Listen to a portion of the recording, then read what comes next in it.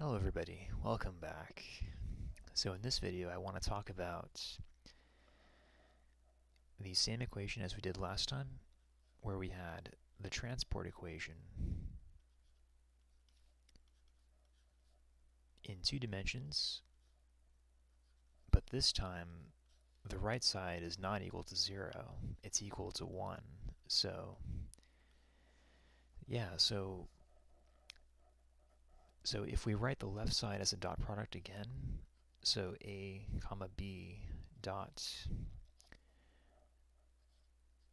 the partial derivatives of u in the second vector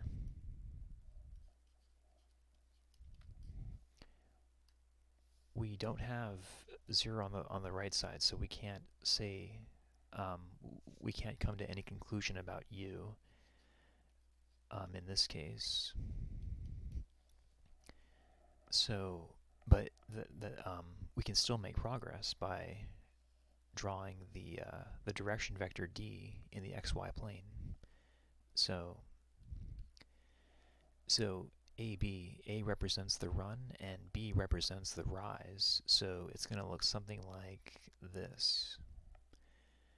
So this here is going to be the AB vector, and the vector a vector perpendicular to this is going to be the negative reciprocal. So if we say that this has slope b over a, then this perpendicular vector will have a slope m perp equals negative a over b. So the rise is going to be negative a, and the run is going to be b. So this vector here is going to be b comma negative a. So it's the reason we write these vectors is because if we dot them into the position vector,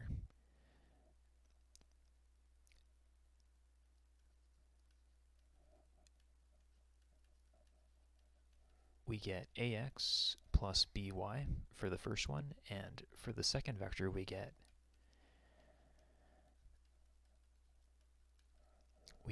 bx minus ay. Now we can make a change of coordinates now in order to solve this PDE. So that means that we introduce new variables. We set p equals ax plus by, and we set q equals bx minus ay. So because we're introducing new variables, we're going to have to use the chain rule in order to write these derivatives here in terms of these new variables p and q.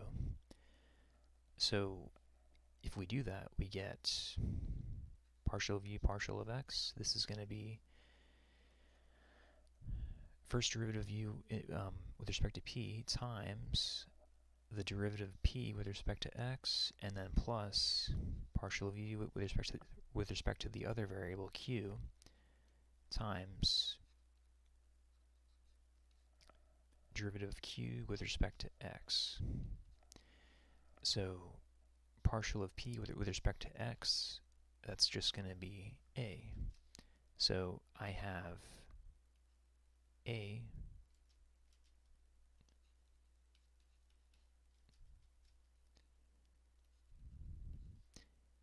and then plus partial of u partial of q, and then times the derivative of q with respect to x, so that's just b.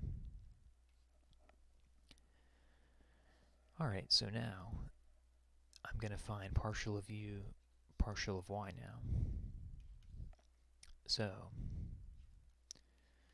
it's going to be similar, but in this case we're going to have partial of p with respect to y plus.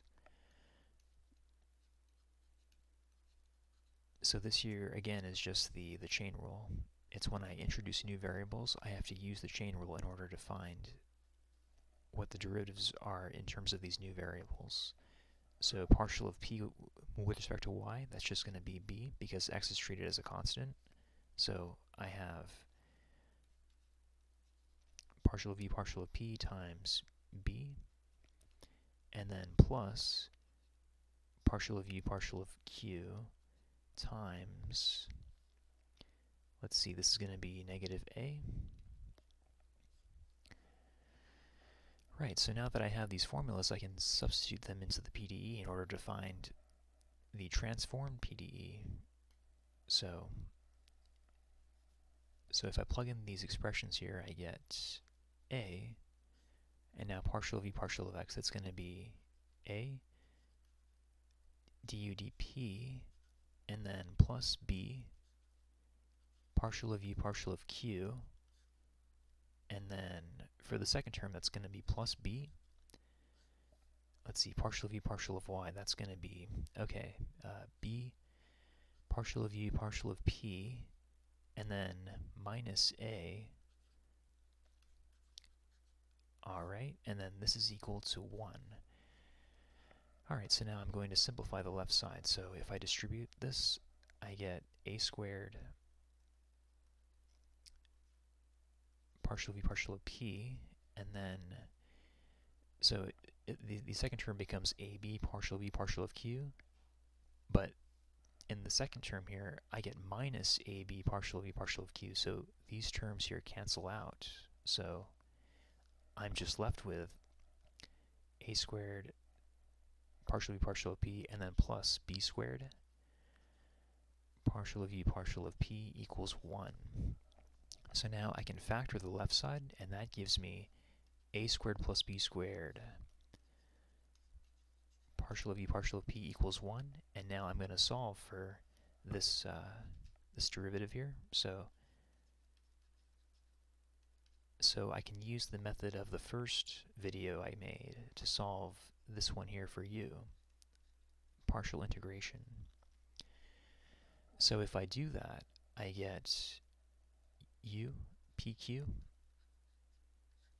equals p, because 1 over a squared plus b squared is just a constant, so it doesn't, it's just a constant, so the p is just the antiderivative. So,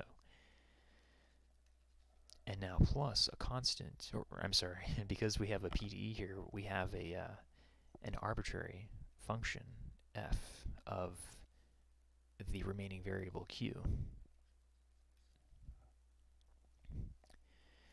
So now that I know what u is, I can change back to the original variables. So the solution then, in terms of x and y, I'm going to write it up here. So uxy equals p. What was p? P is going to be this first formula here, ax plus by. So ax plus by, and now over a squared plus b squared, and then plus f of q. Q is going to be bx minus ay. So this is my solution to the PDE that we started with. So let's go ahead and check the solution, shall we? So I'm going to open up Mathematica, because this function is a bit more complicated. I don't want to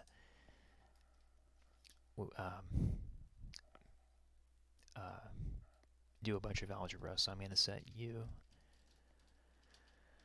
So let's see, u xy equals ax plus by over a squared plus b squared, and now plus f